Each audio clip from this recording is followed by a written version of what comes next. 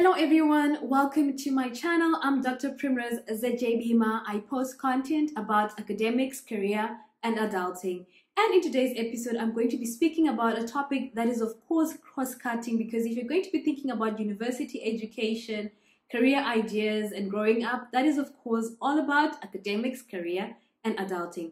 Thank you so much everyone who subscribed. If you've not done so, please do so. And also feel free to like, comment, as well as share my content. All right, so let's get into the topic of the day. I personally, speak from experience for the most part, because I first came to South Africa as an undergraduate student in the year 2012, progressed to do my honors in 2015, did my master's in 2016, came back for PhD in 2018, and commenced a postdoctoral career in 2021. I don't know everything, of course, so if you've got more to say, please feel free to use the comment section. If you've got questions, please feel free to ask those, because I might leave something out. All right, so the first one is a career-related note. Number one, you should know that coming to study in South Africa does not guarantee that you will automatically be able to enter the South African labor market. So what do I mean by this? I think one of the most obvious ones is the reality that as of 2 February 2022, a lot of immigration-related regulations changed. And one of them, which was very critical and in line with some of my interests, was the critical skills visa. So prior to the 2nd of February 2022, you could get a critical skills visa after completing a degree or after completing your PhD qualification, and it gave you, permission to actually stay in South Africa without a job, look for a job, get a job, secure a job, start working, and then be on the path to getting permanent resident status. However, that is no longer possible. So nowadays, if you want a critical skills visa, you should actually have a job offer in hand. And we know that for most people, if you are studying, you're actually not going to be able to gather foremost the work experience that is required by most employers for you to be able to gain accreditation by particular boards and be able to actually start on this job, So most people actually don't have job offers when they finish their degrees. Most people don't now have this 1 year leeway to gain some form of experience that can lead you to getting employed after that 1 year. And also, finishing a PhD in South Africa really no longer means that you can gain critical skills visas or gain access to permanent residency with ease. So a point of caution. Now, the sad thing with immigration laws, right? Ministers change their minds, or we can have new people moving into the Home Affairs portfolio. So this is not something that is there to stay. There was a previous Home Affairs Minister who decided that, we need to give critical skills visas to people that are seeking opportunities that have South African qualifications.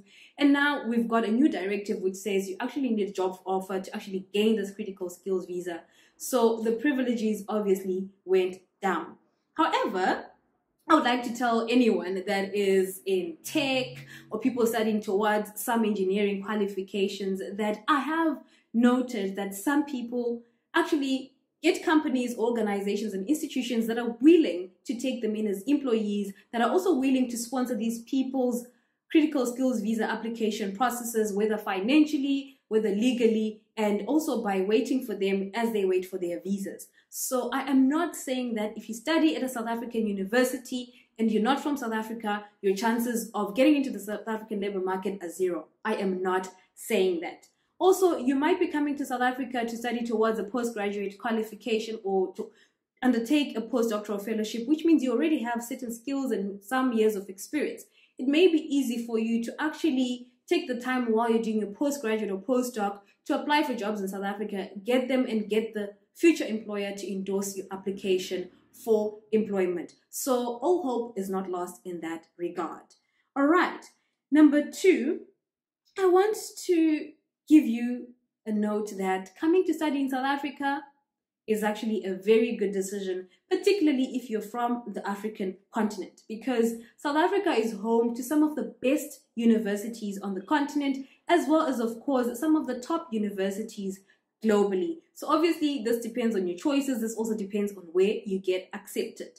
It's also the best place to study if you're coming from an African country where there's very few resources. For example, if you're doing medicine, you're doing sciences that require experiments, you're doing tech that requires a lot of advanced technology, or maybe you're doing engineering courses that requires modern equipment and modern knowledge. You are in a good place if you are at a South African university that has these facilities.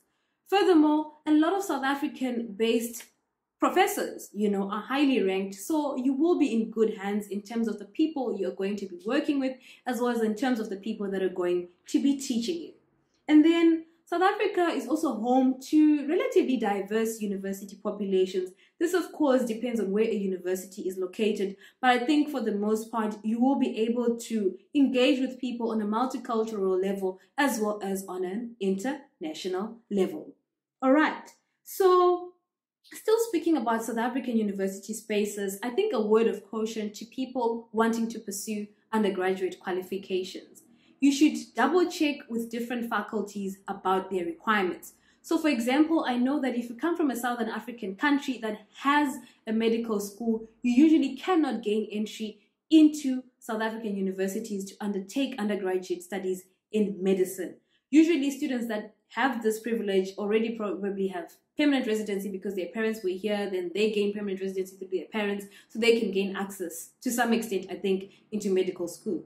So if you want to study medicine undergraduate level, you may have to resort to studying medicine in your home country. Then if you're interested maybe in coming to South Africa for a Master of Public Health or a Master's in Economics that is linked to the health sector, then you may be able to do that. And then a second one is law. You may be admitted into a law faculty within the South African context, but you will not be able to practice as a legal practitioner within the Republic. This, of course, also is subject to regulations changing from time to time, but don't have high hopes if you want to be a lawyer, that if you study law in South Africa, you'll be able to be a lawyer in South Africa. You may use it, though, as a basis for you to go back home and gain legal training in your particular home country. Humanities, I honestly don't think that there's a need to study a humanities undergraduate degree in South Africa because, I did it. I think that the main advantage is, of course, exposure to highly ranked professors to a large extent, and also exposure to people that publish a lot. But to a large extent, really, there is no major disadvantage. You can study a humanities course back in your home country, then save up towards doing a postgraduate qualification in South Africa because, of course, the level of supervision here is much better in terms of the quality. Degrees are usually finished in reasonably shorter timeframes. For example, I know that in some African countries, people spend 5 to 10 years doing a PhD, but within the South African context, I've seen people doing it within 1 to 3, 4 years, 5 years, They also do it up to 10 years. It just depends on supervision, the way you work, and things that happen during the journey. But I think that if you want to do a strong master's or PhD qualification, definitely choose South Africa, especially if you are in the humanities. And then when it comes to, I think, thinking about university ratings, it is important depending on where you want to go in life, because the reality is that there are places where they will look at university rankings. However, you need to bear in mind that not everyone puts these universities on a pedestal. So for example, I did my honors and my undergraduate as well as my master's at the University of Cape Town, which has been the best university in Africa on most rankings for the longest time before I came to UCT and even now. But when I went to work in the government of Zimbabwe, I was with graduates from different local universities and elsewhere, and where you had studied didn't really matter. Everything you had to learn on the job. And for the most part, people that actually had local knowledge from studying at local universities were probably better off than me in some ways, but no one was better than the other. So just to let you know that just because it's highly ranked doesn't necessarily mean to a large extent you are better than most people. I do acknowledge, however, that the academic rigor that UCT puts you through prepares you to be a much stronger person in more ways than it happens with people coming from different colleges, but you know what, there's really no sure sign. I'm pretty sure, for example, with people that have studied law, people that study law in Zimbabwe while you're studying law at UCT might actually be better off than you, because you're going to have to learn a lot about the local when you go back home. But then remember that you also have the strengths of having South African exposure. So everything that you learn doesn't go to waste. All right. So I think that the third one is for PhD and postdoc levels. South Africa is a good place to go to.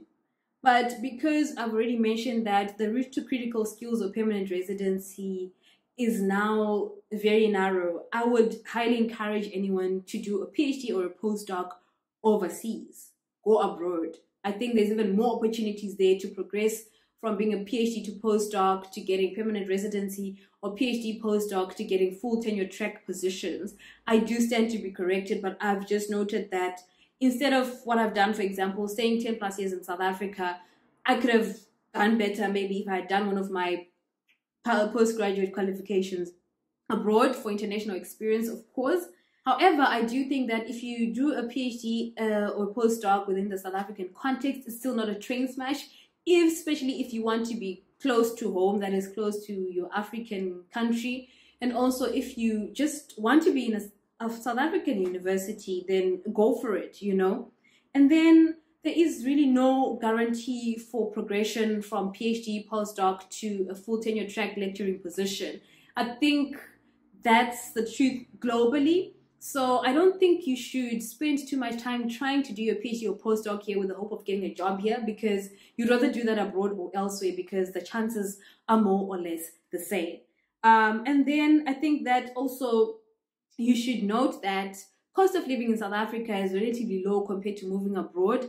And although it may be higher than some African contexts, you will realize that being in South Africa exposes you to a lot in terms of people in your sector or your industry, in terms of academics, in your discipline, as well as maybe your exposure to being able to teach or conduct research in top-rated universities. So South African universities remain the best go-to spaces, even for PhD and postdoc, compared to most African universities. And then I think that cost of living disparities are something you need to note.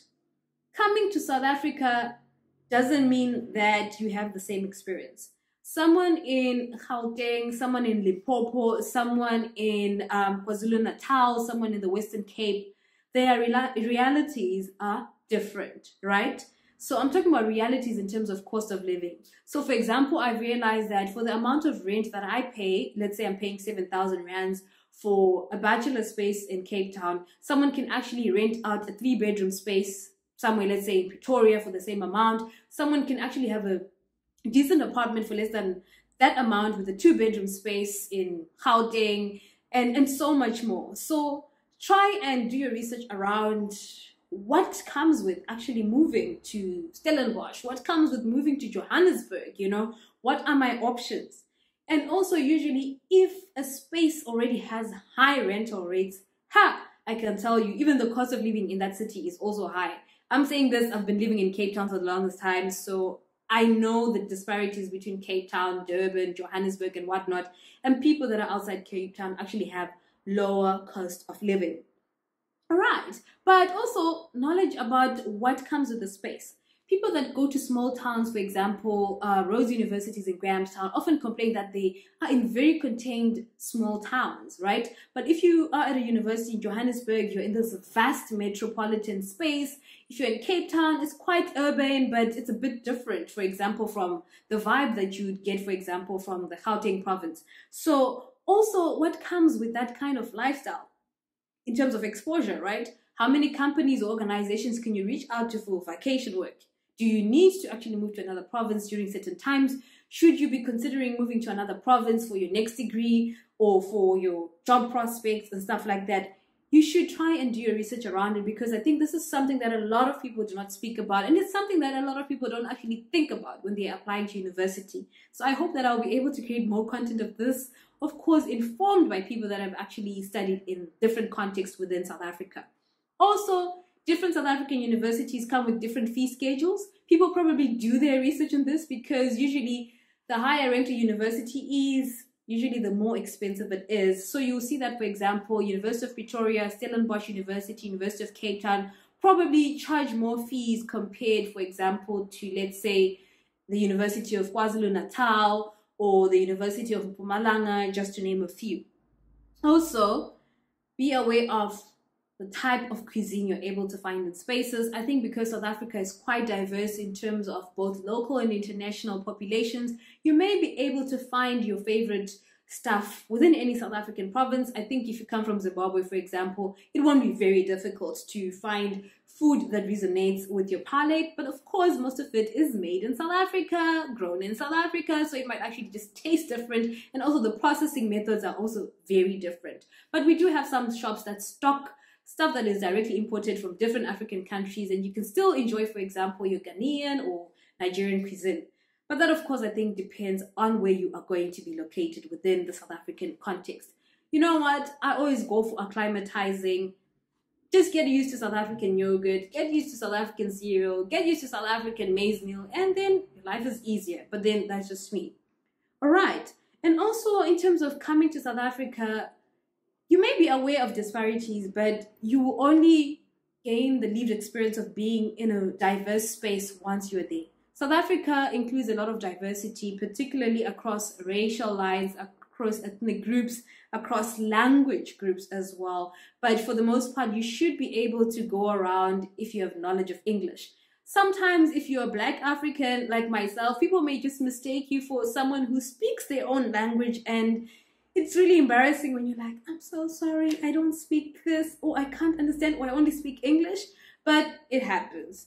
And then we should also be aware that because South Africa, particularly according to its constitution, includes recognition of people that do not necessarily live according to heterosexual norms, right? Here I'm speaking about clear inclusivity. So in South Africa, there is more public freedom, right? I guess perceived, for people that are lesbian, people that are gay. Usually those are the ones that are most visible, to exist and express themselves as the way they are. So you need to unlearn homophobia, you need to unlearn transphobia, and you also need to familiarize yourself with what it means to live in a diverse context, and also what it means for you in terms of confronting your own fears. You might be fearful, confronting what you don't understand because you might not understand. And if you've got hatred, also just needing to get rid of that, because we don't operate a world based on hate. All right. So just to wrap up, I mentioned that number one, there's no direct link to getting a critical skills visa or a job. Number two, South Africa is definitely the best place to be in terms of most of its universities, their facilities, the academics who teach there, as well as the research experts who are based at those universities. And then the third one is that for PhD or postdoc, I think that really there's no major difference with going elsewhere. I think that if funds permit and if you've got a zeal to leave the continent, you're better off going elsewhere. And then the last one was on living disparities. This ranges from cost of living, diversity in terms of language, race, ethnic groups, in terms of your sexual orientation and gender identity. So that's it in a nutshell, all I had to say for today. If I left something out, if you've got something to add on, if you've got questions, like I said earlier, feel free to make use of the comment section. I'm done for today. Please subscribe, hit the notification bell so that you can get a notification when I post my next video. I'm so glad you watched this one until the very end. Bye.